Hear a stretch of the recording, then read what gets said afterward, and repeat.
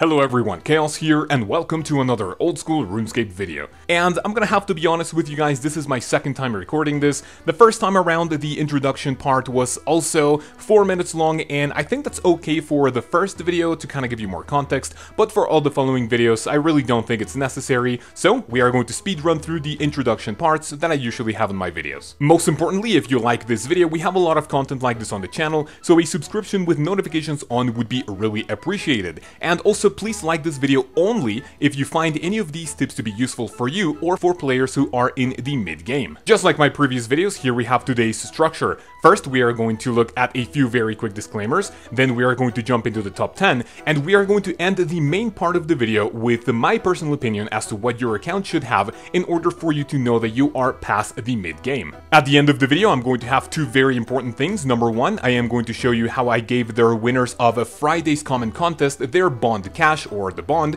And finally, something a lot of people have been asking, we finally have a Discord and we also have channel memberships. So if you're interested in what you could potentially get for your perks by supporting this channel even further, stick around to the end of the video and that will be incredibly helpful. Alright, so let's go ahead and speed run through the disclaimers. Number one, remember that this is just my personal opinion, and as an endgame player, I could potentially have missed a couple of things, but this is what we are going to do in the comments in a little bit. Number two, some of the parts in the top 10 are going to have multiple goals, and that's because I think they go pretty well together, because putting them separately wouldn't have made much sense. And finally, remember that these are some of the most important things your account should have, and that there's a lot more things you could potentially do, but these are going to give you a very good baseline for your account. Also, this is not specifically for Ironman, as I did this list with unrestricted accounts in mind, but Ironman could potentially benefit from these tips as well. Alright, I think that was way better than a 4-minute intro, so with that being said, let's jump into the top 10. Starting off this list, I have the Dragon Scimitar and the Dragon Defender.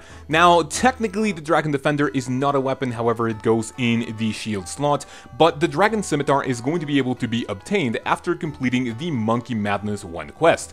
Now, some people could say that this is fairly difficult, but you know, because we evolve as players and the better we get at the game, the more efficient we are, and I would actually say that Monkey Madness 1 is going to be a mid-game goal, because honestly, it's really not that difficult now that you think about it.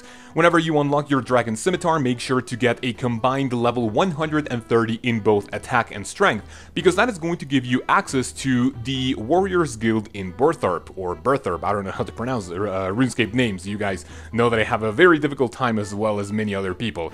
However, when you get to the Warriors Guild, you are going to kill the staple animated armor, because it's, I guess, the meta, the most efficient way to get Warrior Guild tokens. You are going to go upstairs to kill Cyclops in order to get your Bronze, Iron, Steel, Black, Mithril, Adamant, and finally Rune Defenders. And once you unlock the Rune Defender, you are going to go to the basement to kill those different Cyclops that are going to have a 1 in 100 chance to give you the Dragon Defender.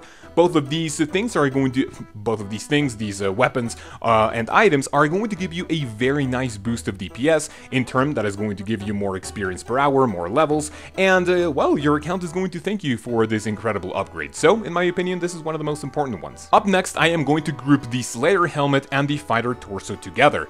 Now, technically, these are things that you don't really require anything specific for in terms of questing, I'm pretty sure. Maybe there's something weird with the Slayer Helmet I'm missing, but I'll just leave it on the screen if that's the case. But the Slayer Helmet, as you will know, this is going to be the staple item to train Slayer. Remember that the Black Mask, right after you get it, is only going to be enhancing or giving you the bonus if you train with melee. However, if you take it to Nightmare Zone, it is going to be able to be imbued, and it will give you the bonus whenever you are training magic and ranged. And overall, if you are not training Slayer with a Slayer Helmet, well, maybe you are doing something wrong, but this is just one of the most important items that you could potentially get. And coming up next, we have, yes, the Fighter Torso. I know many people who complain about this one because, well, we can't really be asked doing the Defender role, which is my most hated one. But this is going to be a very nice pseudo item for a lot, maybe not a lot, but for a very good bonus of strength in your chest slot. And honestly, it's going to save you a lot of money if you don't want to buy a Bando's chestplate. Talking about Bando's chestplate, that is going to require level 65 defense, and the torso requires a much lower level, so both of these items are going to be incredibly helpful along with the previous ones in order to give you a very nice boost of DPS in your Slayer adventures. For number 2, we didn't require anything questing specifically, but but number 3 is going to be the exception. Next, I will have the Barrows gloves and the Proselyte armor. What do you need for Barrows gloves? Obviously, the very iconic recipe for disaster. Whenever you fight or kill or defeat, I guess, the Culinomancer at the very end of the quest, you are going to have access to the full chest, which will sell you the Barrows gloves for 130k, which oddly enough, after 8 years of the game being out, is still the best in slot gloves for the ranged attack style. I don't know about you guys, but I think we need a little bit more content in that one. And yeah, so that is going to give you a very nice bonus for both, well, not for both, for all melee, ranged, and magic. And next we have the Proselyte armor. This is going to be obtained after completing, I believe, the Slug Menace. I don't have my notes readily available, but that armor is going to be incredibly helpful for Slayer trips that require you to pray either melee, magic, ranged, and it is going to make your prayer potions last way longer, your trips are going to last longer, in turn, your experience is going to be way, I was going to say faster, but you're going to get way more experience per hour, as you are not going to have to bank that often. Even max players are using this item in some prayer-heavy Slayer tasks, and that is going to be incredibly useful. So get both of these items to make your DPS even better, and for your prayer potions to last longer. Up next, we have 2 items and 1 little activity, if you want to call it that, and we are going to have the Fire Cape, the God Cape, and your item Imbues in Nightmare Zone. First of all, for the very iconic Fire Cape, remember that you need to kill the biggest and the baddest, maybe not at this point in time in old school RuneScape, but you need to kill one of the most iconic monsters in the game in the form of TZ Tog Jad. If you complete the Fire Caves, no, the Fight Caves actually, you are going to complete this, and you are also going to have a chance at getting the very nice Jad pet. When you have the Fire Cape, that is going to increase your DPS a whole ton, and you can also go ahead and head to the Wilderness to complete the Mage Arena 1 in order to obtain the God Cape. This is going to give you a very nice bonus to your magic attack style, so both of these are essential items you should have. In the previous episode we have the Avis Accumulator, because that one is just one of the most essential ones, especially when training ranged. However, these ones are maybe not crucial, but you can actually wait just a little bit for your account to get both of these. And also, speaking about Nightmare Zone, remember that whenever you train this activity, now remember that this is not a Nightmare Zone guide or anything of the sort, but whenever you have enough points, you can imbue things such as your Black Mask, your rings, and maybe your Ring of Suffering, and just so many things that are going to give your DPS another boost increase. It seems like I am talking a lot about DPS boosting and everything, but all of these are designed to give you a very nice boost in your damage, just so you get even more combat experience per hour whenever you are training. And just like the previous video, tip number 5 is going to be completely up to you guys. What do I want you to do in the comments? Leave me your number 1 mid-game tip, and in 24 hours, the comment with the highest number of likes is going to get 1 bond. I did not mention this in the past, but please remember to include your RuneScape name, because that is going to save us a lot of time. In the previous one, I was like, okay, leave me your comment, and then I will ask for your RuneScape name, but I guess we can cut this and make sure to add my RuneScape name, Kaoz, as you are seeing it on screen right now, and if you win, if you are selected, I will contact you to record you, and I will of course give you your bond. So, get thinking and give me your number 1 mid-game tip for every single person reading the comments below. And if you guys are also here for the tip, make sure to go ahead and, go down to the comments and get even more information from my RuneScape friends. So, up with the next one. Number 6 and number 7 are going to be sort of like a rehash, like a recycle of the previous one, but these are honestly very important and something you should never miss out on or never skip on. So, first at number 6, I have making your farm runs even more efficient. In the previous episode, I was like, get to the farm runs or get to the farm patches just the way you want in order to get your herb patches, your allotment, or your flowers, but this tip is actually making you, or I guess giving you the idea, the tip of making your farm runs even faster, so you have to spend less time on your farm runs and then more time doing whatever activity you are grinding. You should unlock things that give you access to more patches, or even give you faster teleports, just so you cut down in these times and you can get training more efficiently. And related to farming, tip number 7 is going to be unlocking the 2nd tier of the farming guild, which I'm pretty sure requires level 65 farming. Now, this is, I believe, the most essential part of the farming guild as a whole. Let me tell you why. In the first tier, we only have a flower patch, an allotment patch, and one of those cactus patches, which is, you know, kind of nice. You have access to the contracts, but then tier 2 is going to give you access to the Hespori. Now, if you don't know, I have said this in some previous videos, the Hespori, whenever you fight it, is going to give you access to some very useful seeds that you can plant in order to enhance the ability of your patches. You are going to get the Atta seed, which is going to give you more yield out of your herbs, the Iosor seed, which is going to decrease the chance for your things to for your things to catch disease, and the next one is the Chrono seed, which is going to give all of your patches a chance to skip on a farming cycle. So potentially you could make this a little bit faster, I guess, but since they are not synced, then it's going to be kind of awkward, because then they are not going to be all synced together, and then maybe some of them are not going to be ready. However, if you focus on Iosor and Atta seeds with the Hespori, you are going to be good to go. And also you have access to another tree patch, which is going to give you even more experience per day. So get to the farming guild tier 2 and start, I guess, killing the Hespori for those nice seeds. For tip number 8, we are going to go back to questing, and this time around I am going to have 2 very nice unlocks for you guys, as well as 1 very cheap item you can get in order to save a lot of, maybe not a lot of money, but, you know, it is going to be extremely convenient. First of all, we are going to do the quest, the King's Ransom, as well as the little activity after the quest, which is called the Knight's Training Grounds, I believe, and with either 60 or 70 prayer, as well as 60 or 70 defense, you are going to unlock the prayers Chivalry and the Piety. As you all know, we only have 1 prayer spellbook, or 1 prayer book, as I'm actually thinking about RuneScape 3 and the very nice curses, but this time around the Piety is going to give you an obscene amount of DPS damage, and well, you guys may think I am being obsessed with DPS in this video, but I guess this is pretty much what it is all about, right?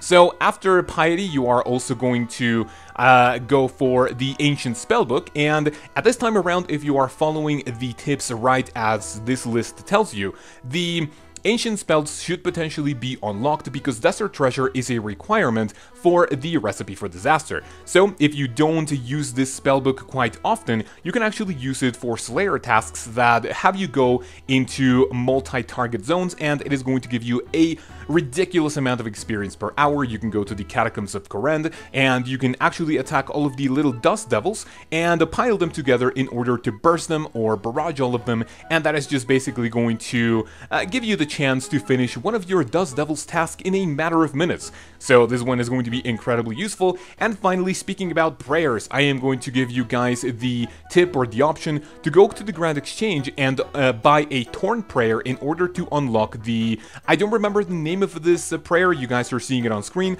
but with this prayer, your boosts in levels thanks to potions are going to last for 50% longer. It is going to give you more out of your potions, and in turn, you are going to spend even less on potions because you are going to be potted up most of the time on your either tasks or whatever you are doing. Tip number 9 is kind of a weird one, and the reason for that is because I don't see a lot of people suggesting this, but for the mid game you should potentially look into getting either 1 or 2 99s for your account. You can go for some really easy and quick ones like cooking, fletching, some people get fire making in Winter Toad, and there are some other ones that are not as difficult or as tedious to get as some people may think, like for example magic you can do through High Alking or through the Lunar Spellbook, or you can go for some very quick ones in the form of construction and crafting, and the Skillcapes are going to be incredibly useful for your accounts. If you guys watched my tier list for all of the Skillcapes, you know that both of these Skillcapes are in the S tier, some of my favorite ones, and honestly, not only the Skillcape perks, but the items themselves, the trimmed not just a prayer, the trimmed Skillcape is going to give you a very nice bonus in the defense style, but it is also going to give you a plus prayer bonus. So with the Proselyte armor, your prayer is going to last so much longer, and it is going to be a very useful item to have. And finally, number 10 is also something I don't see a lot of people talking about, but you should find a way to be able to sustain your bond in order for you not to pay those $11 per month to Mr. Jagex. Now, in order to do this at the current price of the bonds, this means that you need to make $10 million per, not dollars, 10 million GP per month in order for you to buy your bonds and then maintain your membership for free. if you are not buying the Premier Club every, I believe, November, that applies for both Old School RuneScape as well as RuneScape 3, the way to maintain membership with bonds is actually not too difficult once you get into the mid-game, when you are making enough money with farming, with birdhouse runs, with Slayer, and maybe with some other things that are both very useful for your account, that is going to give you a lot of experience per hour, as well as giving you a ton of money and profit for your bi-weekly bond. So make sure to find a nice way to make your money, take some, maybe not minutes, but take some hours away of your week in order to make these 10 million GP per, I was gonna say week, but every 10 million GP per month in order for you to maintain that membership, and so you don't have to give Jagex those $11 per month. And now, in my very personal opinion, how do you know when your account has left the mid-game and is ready to take on the late-game challenges? Well, I think you should have all of the experienced quests ready, as well as just a few master quests that are not as difficult, but I guess when Jagex made them, they were like, oh, it's going to be impossible for people to do this. But then, you know, in the current age, a lot of the master quests are not going to be as difficult, but just if you want to complete a few of them, that would be very helpful.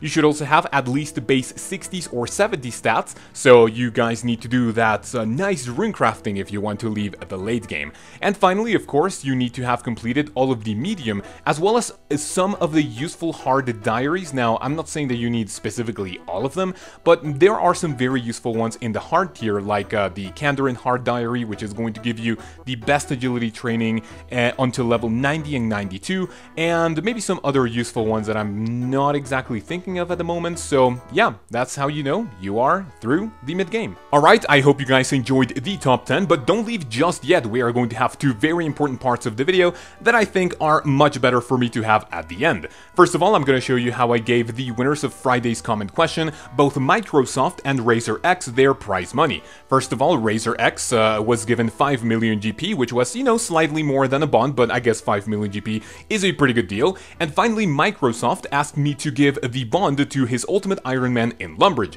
Thank you guys very much for your comments, and also, very important, in Monday's video, I asked you guys to leave me your #1 tip for the early game goal, and the comment with most likes was going to be the winner. And congratulations to Madical, hopefully I am pronouncing your name correctly. He was also contacted, and I am going to give him his bond pretty soon, and that will be shown in Friday's video. And finally, for the moment we've been waiting for, it is time to sell out. No, I'm just kidding, but a lot of people have been asking for a Discord both on videos or whenever I stream. It's a very common thing for people to ask me, and I'm happy to announce that we finally have a Discord. I'll try to think of ways that we can potentially maybe do some community events and everything, but the most important part is that we now have channel memberships. If you guys are familiar with Twitch, this is basically a subscription to one channel. In Twitch, you have a tiers of subscriptions. I believe tier 1 is $5, tier 2 is like 10 or 15, and finally tier 3 is going to be a $25 per month subscription. On YouTube, this is pretty similar, however, there is a catch. For every tier that you subscribe to, you are going to be able to get different perks for whatever tier you paid for. Here in my little nice channel memberships, you have the Rune tier at $3, and you are going to be given credits at the end of my videos, as well as a special Discord role. For every consecutive tier, you are going to be given the perks for the previous tier, so that is going to act like as a cumulative, if that's even how you pronounce it, like a reward. So next, we have the Berserker tier at $5 per month. I am going to be your personal trainer. If you ever have any questions as to what to do from 1 to 99, and you don't really want to use my guides or anyone else's guides, I am going to coach you in order to get you from 1 to whatever level you are going to set your goal to in the most efficient way possible. Next, we have the Dragon tier at $10 a month, and I am going to be your video advisor. First, I am going to tell you maybe what you could do with your channel, your titles, your thumbnails, your descriptions, and basically I am going to be like a little teacher on YouTube if you guys want to start your own channel and your own videos. Up next, we have the Nazi tier at $15 a month, and you are going to be able to access these uncut commentary files, so you can, I guess, laugh at the, little struggles at me repeating the same thing over and over for like 5 minutes and me still not be able to get it, and I believe that's going to be much fun. But the big boy subscription is going to be the Infernal subscription at $25 a month, and this is going to be big because I am going to be your editing coach, and I am going to help you edit your thumbnails, your videos, and I am going to help you do whatever you need for one video per month, or even more if not a lot of people subscribe to this one. But most importantly, you guys are going to have access to my full folders of material when it comes to editing, and you're going to be able to see my Photoshop files, all of the material I use. You're going to be able to see my Vegas Pro editing, I guess, file if you have that little software. So in return, you are going to get a lot of advice and help from me, and I guess that is a really good thing instead of just telling you, hey, do you want to give me $25 a month? Thank you. So I am going to be able to give you the most out of whatever tier you want to pay. However, remember that these are not mandatory whatsoever. I have a stable job, this is only a side thing, and this is only for people who really enjoy the content and would like to see even more support for both the videos and on my streams. So thank you guys very much for even considering if that's what you want to do, and yeah, that's the end of the video. Hopefully you guys enjoyed it, hopefully you don't get mad at this nice Bodhi sellout part, but if you want credit for your Twitch, your Twitter, your YouTube, and you want me to mention you at the end of the video and even do more, then that would be a really nice benefit for us both. So hopefully you guys enjoyed it. Thank you very much for watching, and I will see you on Friday for the late game goals. You guys have a great day, and I'll see you then. Peace.